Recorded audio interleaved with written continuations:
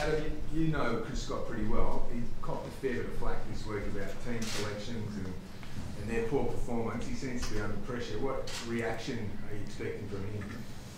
No, I'm not sure. I think the merry-go-round continues with the scrutiny in the industry, so it's week to week. So he's a big boy. Are you expecting he'll change the ruck situation though? I'm not sure. I mean, he might. That's not up to me. So we'll just confront whoever we play against. So it's not really a West Coast issue. Not at the moment. We'll get the team and then we'll work through it. You'd prepare for Stanley though, Well, probably, but I'm not sure if he played against Brisbane or North Melbourne. So 3 of the last 4 weeks he hasn't played in the ruck. So yeah, I know there's been a lot of talk, but yeah, we're looking at the collective with Geelong. You know, their body of work for the last 12 months. They're number one at all the areas that we value. So clearances, contested possessions, and the hardest team in the comp to score against. None of that's gone away.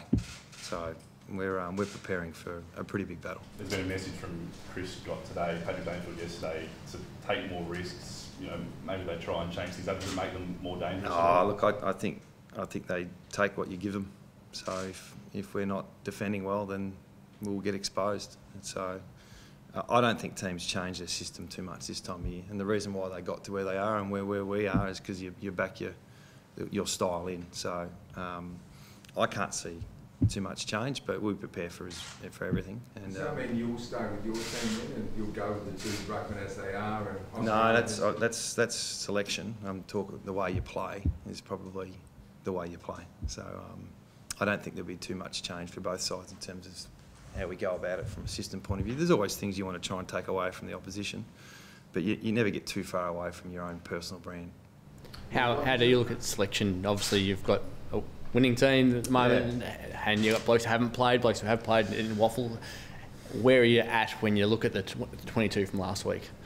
That's a good question. We had some real selection issues last week with some injuries. You know, we took a few risks. I think every team in the first week of the finals, despite the fact there was a bye, probably got presented with risk-taking activity with match committee, and we had our own with probably 5 players. So we're really pleased that we got through the game, and we all took the risk. I think every team took a risk of some description, and we got through, we got by. So that's really pleasing. Now it gives us a good problem with less risk now. I think a lot of our players have got minutes under their belt. Now it's down to form and what's the best match-up for the Cats.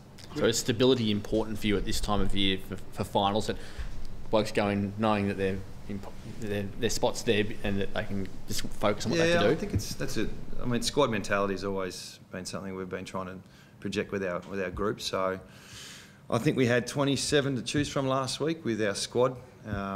You know, with the numbers we held back from Waffle, we'll be similar again this week. We managed probably 4 players last week in the Waffle on Sunday. It's a 5-day break from that game, and we held a couple over. So we've got main training today. We'll work through it all, see how the matchups look, and we'll go from there. With Oscar Allen, it was listed as knee soreness. How long has he been battling with that, and how serious is it, and how is he now? It's not serious. No, it's probably just a second-year player trying to get through full season. So I think it's his fat pad or something like that. Something that's not majorly serious, but it's hampered him in the last month. So yeah, he'll train fully today, and he'll be a part of the mix. He's just been so good for you all season and so consistent for such a young player. How hard was it to tell him that? I was a bit sore last week, so we'll work through that this week. I mean, we've got a different looking team with Nick back in it and Hickey playing, so trying to manage that's a different look than we've had for most of the year. So that affects Oscar with our tools and how we want to set up. So could you go in with one ruckman then? Could you go in with just Nick Nat and he comes out and Oscar Allen is the back? We could look at that, yeah. Do we play an extra tall? Geelong got a really tall back line, but they're quick as well. Really good intercept back half team. So we've got to work through all that. So he's definitely in the mix, and no decisions been made. Are you trying to work out the Jake Waterman, Oscar Allen? That seems to be also your other challenge, isn't it? And Jake had a really good game. Yeah, they've all got roles within our forward line, and so it doesn't matter who's in the team. That's a similar role. So Jake's, you know, probably a little bit more versatile, got a bit more endurance and play a bit higher, but yeah, it's a similar position. How's Nelson pulled up from the head clash, and how did you view his game last week? He's pulled up well. Yeah, no need for the Cox State test. I think he's fine. I was pleased with his performance last week. He played on Tipper Moody. I think Tipper kicked a couple of goals. One of them was when he got that head knock. He was probably the best player on the ground against Collingwood the week before. So we thought he did a pretty good job.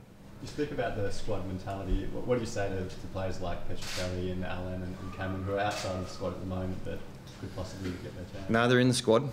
That's the squad mentality, mate. Yeah, they might be outside of the team, but I think our players. One thing we're really proud of this year is what we've done at Waffle level, and they went down on the weekend, but they're playing with so much spirit that half that side's ready to play AFL. So they understand it's tough to get into. We went through this last year. And we called upon several players at this time of year, so I can't see that changing too much. Do you use an example of Schofield last year just to give them a bit of hope? They know all that. Yeah, this is not new. So we've been talking like that for a long time. What do you make of Hutchings' performance despite coming back? It was a tough day for Hutch. Yeah. Having said that, I think you know, it helped give our forwards purpose with defence, and I thought Sard played really well, but.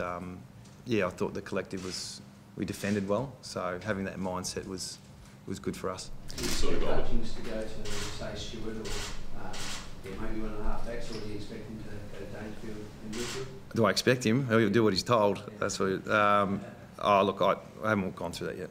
So we've got match committee tonight. We've got training today.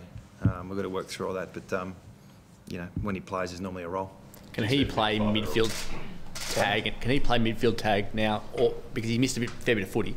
Was Sard because you wanted him on Sard, or was it because he couldn't necessarily run the amount of miles he would need to do in the midfield? No, he was right to go. Yeah, so it's more matchups. You know, if he plays in the midfield, who gets squeezed out? You know, how do we do all that? So that's what we're working through. You haven't played Geelong much forever, really. You played them once a year for your entire time as coach. Is it difficult to go into games where you haven't played a team for a long time? It was round 6 this year, round 3 last year. Round 6 this year. Yeah, but you haven't really seen them live with your blokes against them much. Yeah, we know how they play. They know how we play. We were really disappointing in Geelong. Round 6, we got beaten in all areas. So that was a really disappointing day. And I think last time was probably the Optus last year, was it? Yeah. Early in the year. So, yeah, that's just the draw.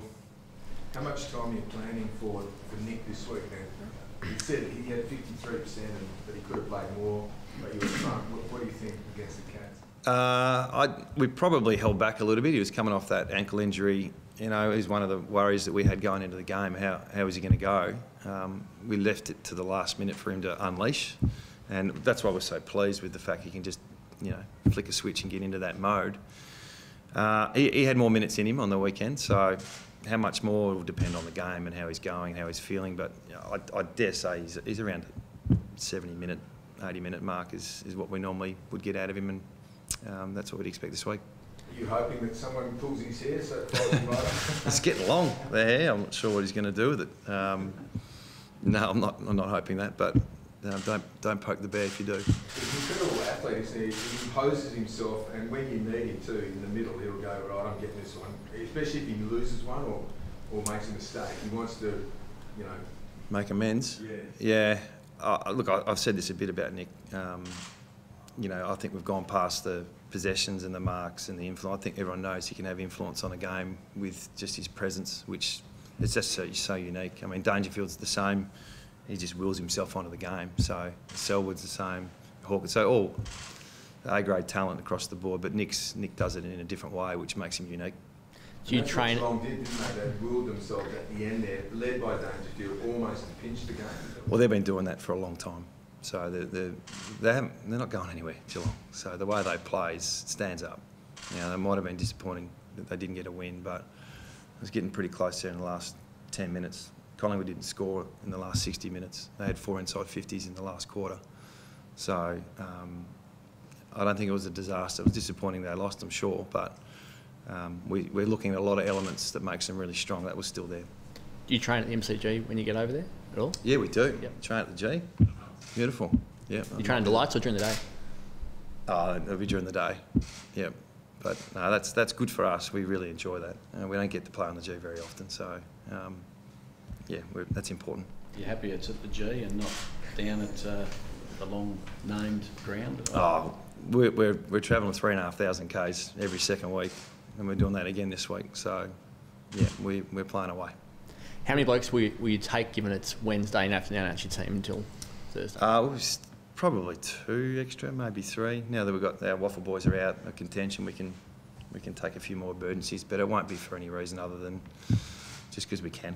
Your good form at the MCG over the past couple of years, what do you put that down to, and how much influence does, say, Optus Stadium and facilities here played a part as well? A little bit, yeah. When we were playing home games at Subi, it was difficult to prepare for the MCG. We couldn't even find an oval to train at that we could prepare with. So I think halfway through last year, Lathlane, or the start of last year, they built the oval, not the facility. So we got to train here a little bit, and then we moved to Optus, and our game naturally opened up a little bit, the way we played. So that definitely, that's helped us. And then when you get to the MCG, probably doesn't feel as foreign as what it used to. And then you combine that with just our experience. I mean, we've got an experienced side, and that's been built over the last 7 years.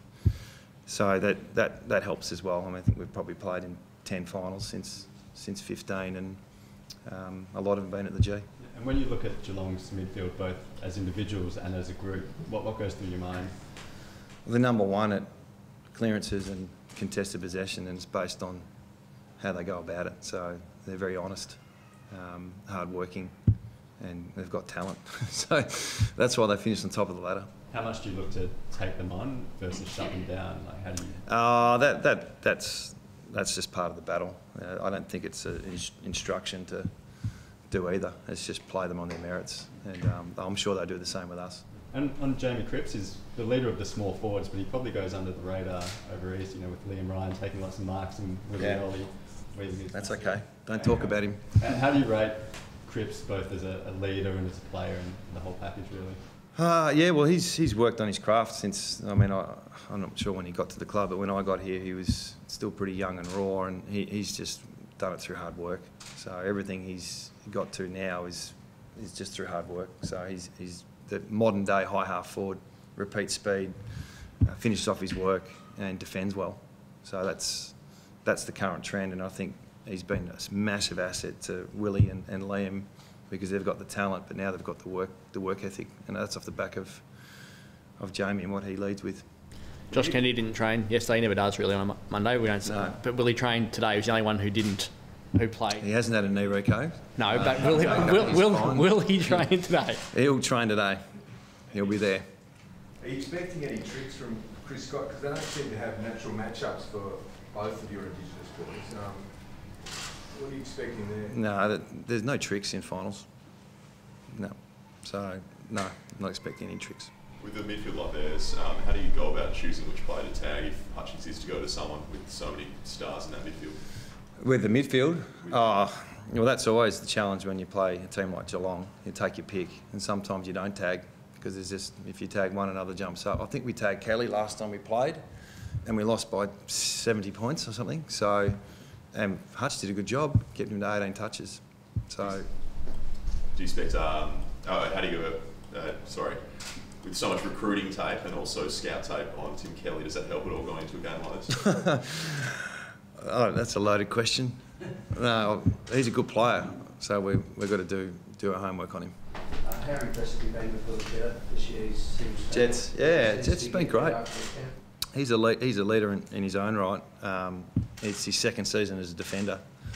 So what he does with the ball is really, really impressive, and he's working really hard on how he defends as well. So I think every week I see slight improvement in his defensive attributes, and he hasn't let us down too often. Some of the AFL's hurting a little bit over the last 24 hours. Did you have any sort of background or with Danny? Yeah, a little bit. Yeah, I wouldn't say we're close friends, but one thing I can say about the man is what you saw off field is what you saw on, in terms of on and off the camera. It's a good sign of someone's character that the demeanour on and off camera was the same. So, yeah, not a bad word said about him, I wouldn't have thought. And it's such a tragedy for everyone. including mostly the family, of course.